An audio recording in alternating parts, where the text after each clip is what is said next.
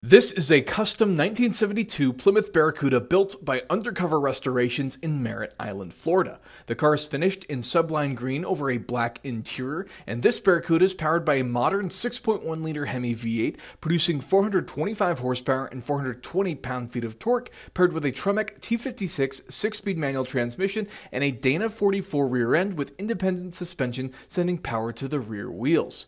This Barracuda also features QA1 adjustable coilovers, Brembo brakes, custom CCW wheels, along with custom interior touches and more. This car sold at auction for $104,500.